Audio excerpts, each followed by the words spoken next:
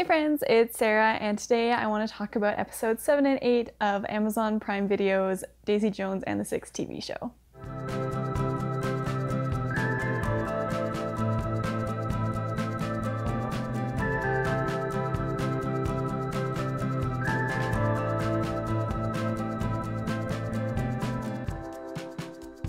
So I think these are actually my favorite episodes of the series so far.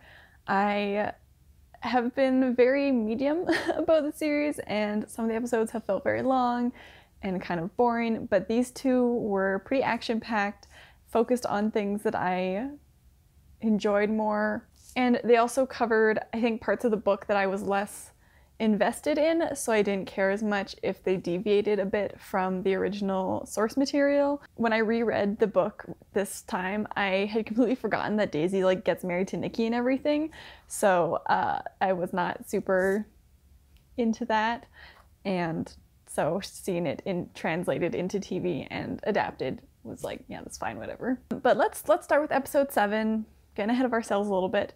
So episode 7, I love that it was, oh, hello, Parsnip has come to join me. So I really liked episode 7. I know some people are saying that they didn't like all of the stuff in Greece, and the Daisy and Nikki stuff was kind of meh, and that's fair, but I really liked the Simone part of this episode. I loved following her and her relationship with Bernie, and them kind of making their own way in the music scene, because the last few episodes they were like, Simone's going to New York, and they show her getting off the bus, and then they just leave her there for a full episode and a half, and you're like, is she okay?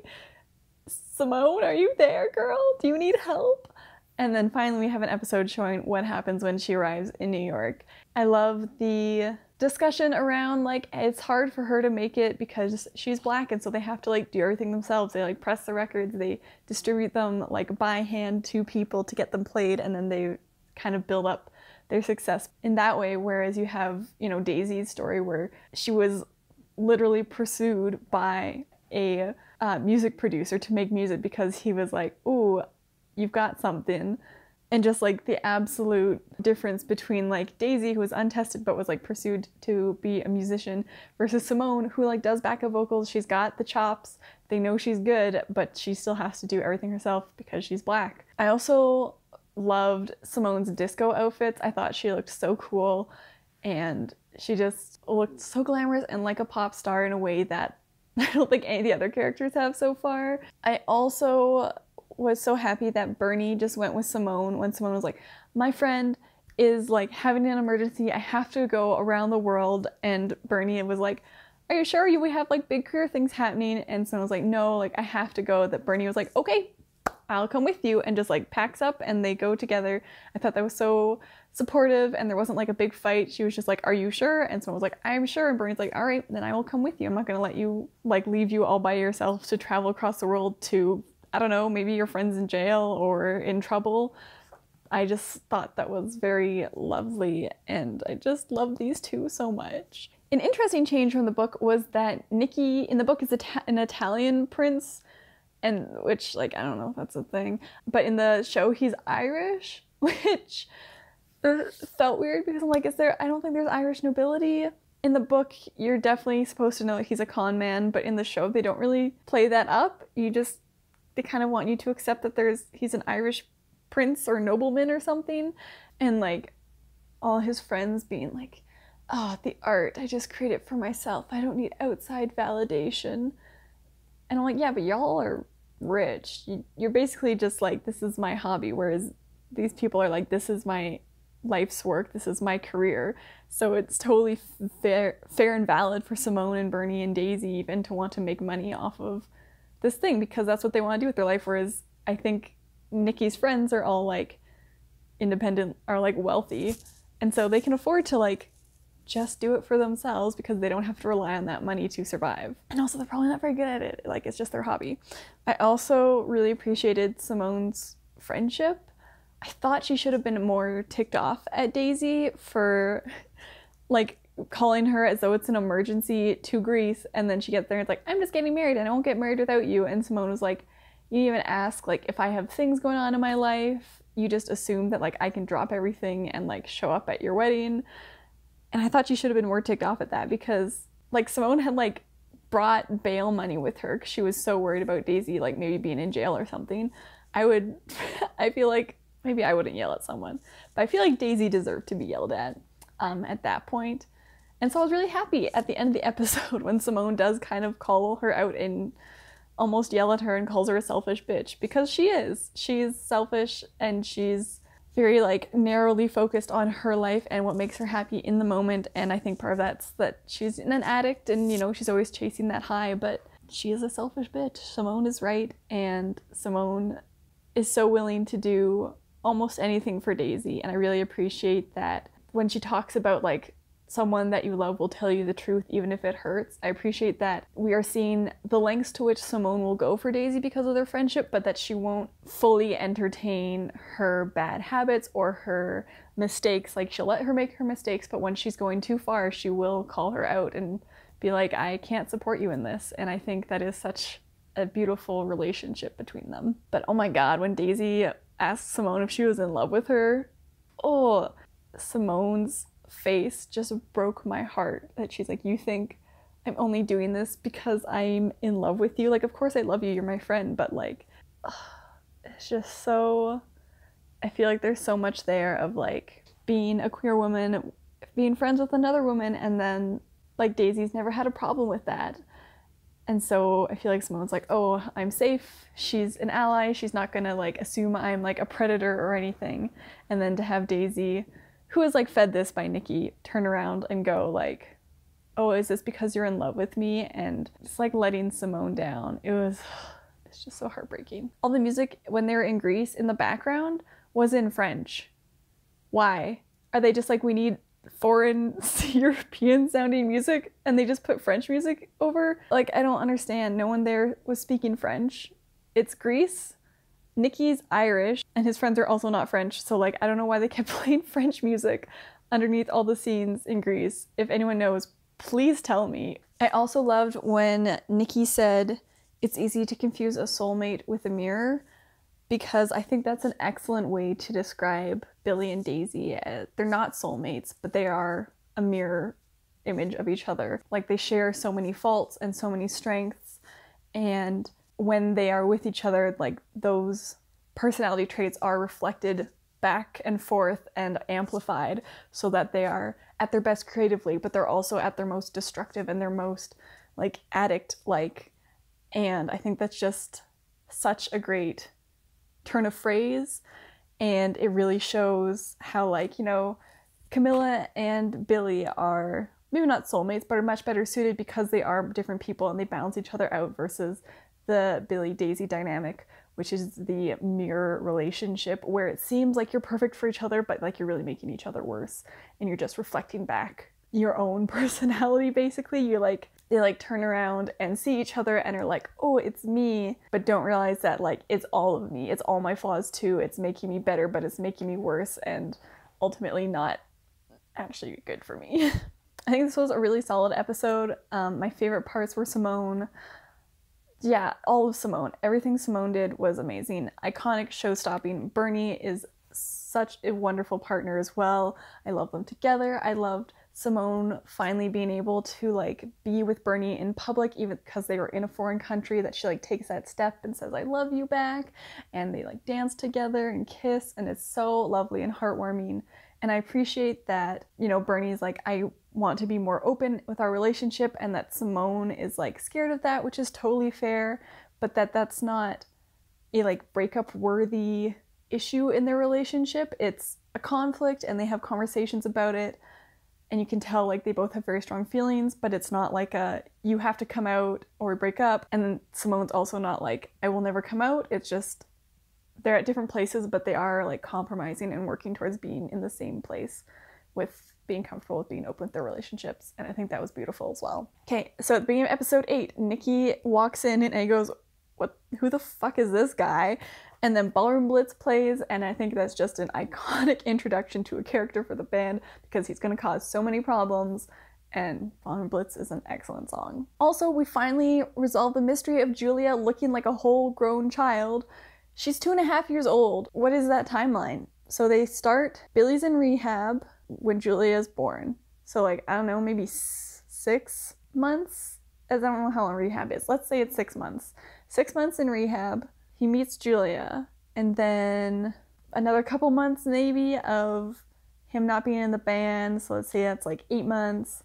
And then they start writing together. So that's like a year and a half, a year and 3/4 of writing an album.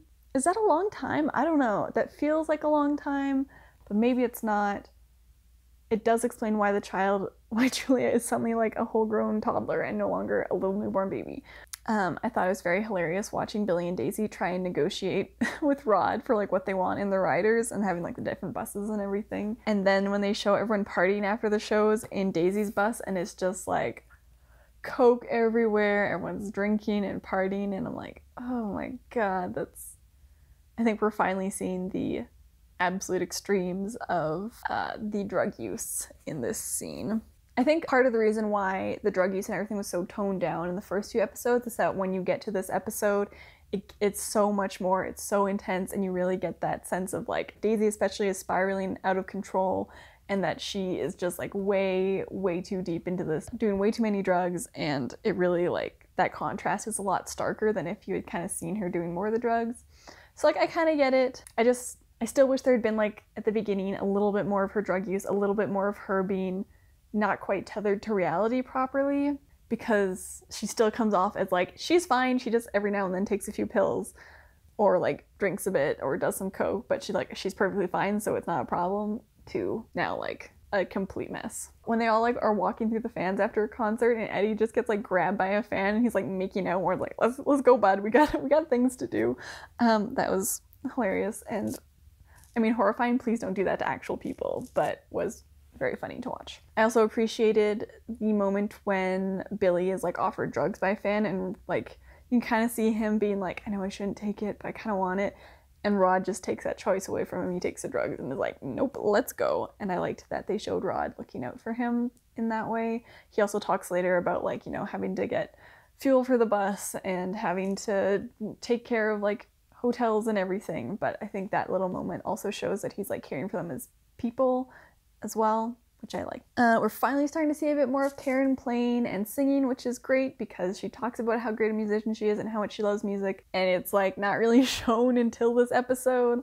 Finally, once again, Karen's character is just completely fumbled.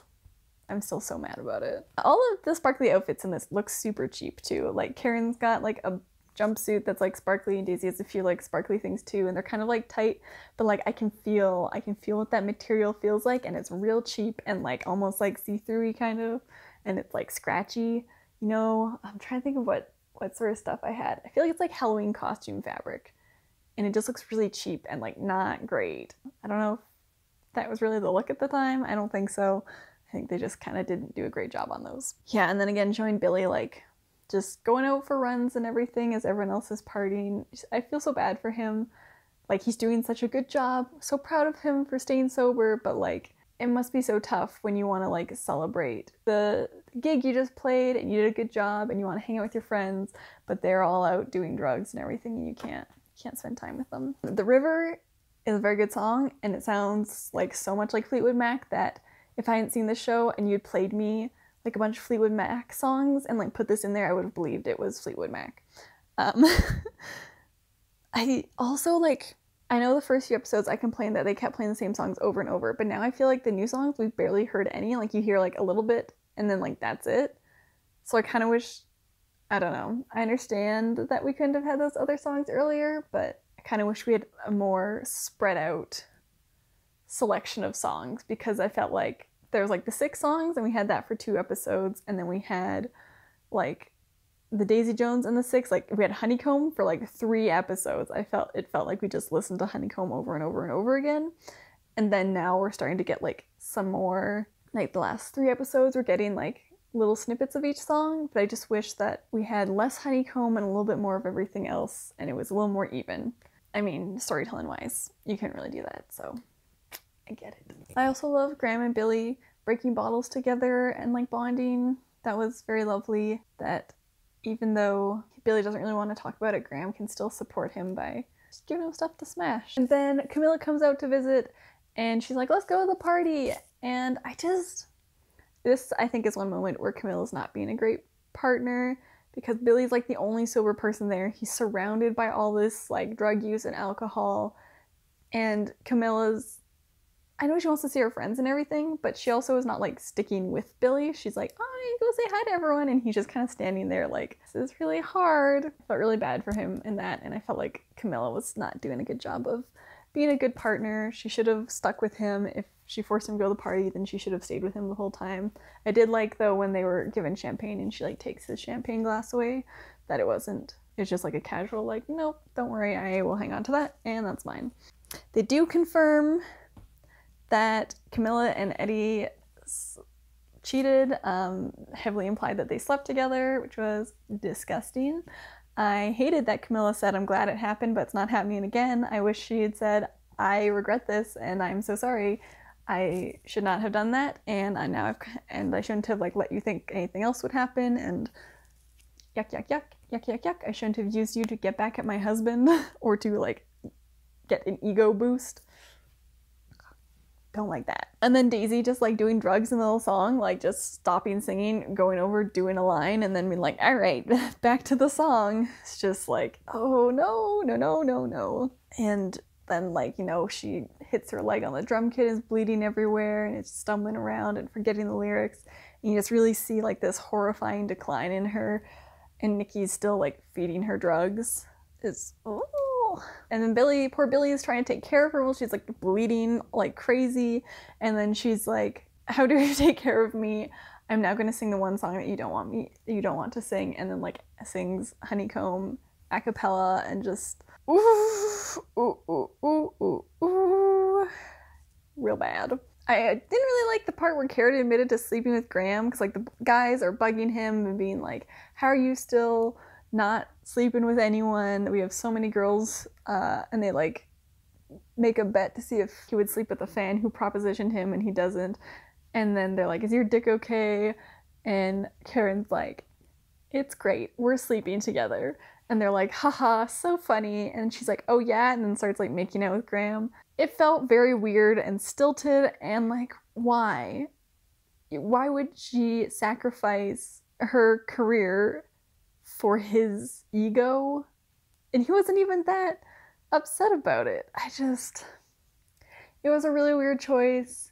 I think it was the wrong choice. They once again continue to misunderstand and hurt Karen's character. I'm very curious about what they're going to do with Karen and Graham's storyline, because we only have 2 episodes left. I don't know. Are we going to get like the reason they break up in the book, or what? I don't know. But I don't think I'll like whatever they do with it, to be honest. And then we have the big concern at the end, where Daisy has OD'd and Billy actually finds her on the shower floor. I'm not sure how I feel about the change, because in the book, she like kind of wakes up on her own and realizes that, and like Nikki's there, and he's like, oh my god, you were like passed out, and like you couldn't get you to wake up, and I didn't know what to do. And then she's like, this man who I married, who is my husband, thought that I was dead, and all he thought to do was put me in the shower. And that's kind of her realization of like, this is not a person who cares about me at all, because if he did, he would have called someone to get help. But in the show, we have like Billy kind of barging into the room because he wants to fire Daisy from his band. Ah, yes, we see how you really feel, Billy. But he barges in, and Nikki's like, no, everything's fine. And they find Daisy in the shower, and then Rod's calling like a doctor to come hopefully revive her. Also, really, really telling about how much drug use there was and stuff, because Rod knew exactly what to do and was like really chill and like, okay, we're gonna do this, and give her some like, yeah, like alcohol to try and like revive her, like to have her smell the alcohol and try and like revive her. And then he's like calling the doctor, and there's like a code for like a toothache in room whatever. And then Billy's like in the shower holding Daisy and being like, wake up, wake up. And I don't know, I think it'll be interesting to see what happens there. Like, will she wake up and, you know, will she have that realization that like Nikki put her in the shower? Will it be like a self-motivated thing to like break up with him? Or is it gonna be like Billy being like, he put you in the shower, he didn't do anything, he's not good enough for you, he's not taking care of you properly, because I do want it to be Daisy doing this for herself and like realizing it for herself, because I think they mentioned it in one of the earlier episodes about like you have to want to get sober for yourself. And so I think that's really important in her journey, to have to want to get better for herself and not like depend on other people, like not depend on Billy to tell her what to do. I think it was very emotional and well acted, with Billy wanting her to wake up, and it did really tug at my heartstrings. It's a little sad. So that was well done. I think withholding judgment until we see the resolution of it, till we see what they do with it. But yeah, those are my thoughts on the latest 2 episodes from Daisy Jones and the Six. I'm not sure what I'm gonna do for the last 2 episodes. Maybe I'll do another like reaction video like I did last time. If you want to see my thoughts on the previous episodes, I will link those videos down below. But yeah, I don't know, if you have a particular video format you'd like me to do for the finale, the last 2 episodes of Daisy Jones and the Six, let me know down in the comments and I'll see what I can do. Let me know what you guys are thinking of these episodes. Are you also Simone fans? Because I know there's a lot of discussion around like Daisy and Billy and Camilla, or like Eddie and Camilla. And I just love Simone. I think she's so good. The actress who plays her is amazing. And I did not expect that to be one of the highlights of the show, but it definitely is. Thank you so much for watching this video and for watching my other Daisy Jones videos. It's been such a blast talking with y'all in the comments, and I love hearing other people's opinions and like people who liked different parts of the book than I did, how they interpret the show as well. So that's been super fun. Please keep commenting, and I hope to see you next time. The Amazon Prime videos, Netflix. Why do I keep saying Netflix? It's not Netflix. Amazon is really doing the sapphics great in the like 2 shows that I've watched. Also, A League of Their Own, incredible, amazing sapphic women. I can't believe they're only getting 4 episodes for the 2nd season. That is blasphemy, Jeff Bezos. I will have your head for that.